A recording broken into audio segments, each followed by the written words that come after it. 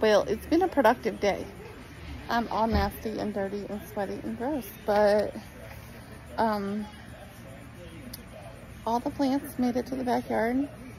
All the peppers that were growing wild in the big planter box have all been separated. I still don't know which pepper is which because we still haven't gotten very many. But here, hold on. So these are the peppers that were out front. They look really sad after the storm.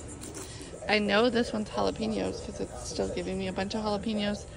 And this one is sweet peppers. And it's still giving us peppers. But I tried to revive them. These were the ones that were going crazy in the big planter. So I have no idea which kind of peppers because I'm sure Braden mixed them up. Our pineapple is taking off. Apparently I don't know how to kill a pineapple. And more peppers. And more peppers. This one, I don't know if it's going to survive or not. This one was part of the ones that were outside that weathered the storm. But they've got nice green leaves on them now, so I think it's coming back. That one, half of it broke off, so we'll see. Basil is taking off like crazy. This is one I actually bought at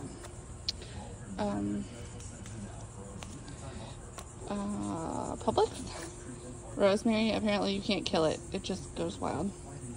Here's our avocado tree. That's getting mighty tall now. It is 3 years old, and I still don't have any fruit. And then here's another avocado tree that is blossoming, but I just watered them. I need to finish getting the weeds out of that one.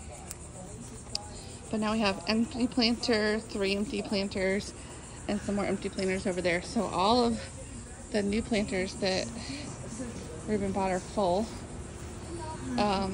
These two mysteriously like came back on their own. These are garlic. Here's more garlic. Crap, I don't remember what I just put in there. I did some radishes this way and some peppers over here. A random pepper that was in here, like laying in here, and it had a bunch of seeds in it. So yeah, we'll see if they sprout. But we got the garden done. Oh, and we have a bunch of seeds that Brady wanted to try, like apples, an apple seed from an apple, cucumbers. There's some other stuff over there. I'm just letting them try to see if it'll start.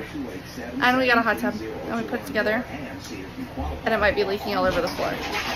So we might have to play with this a little bit more. Hopefully it's an easy fix to the water everywhere. I was hoping it was just the kids splashing in it, and Mr. Ruben says, no, the floor is pretty wet.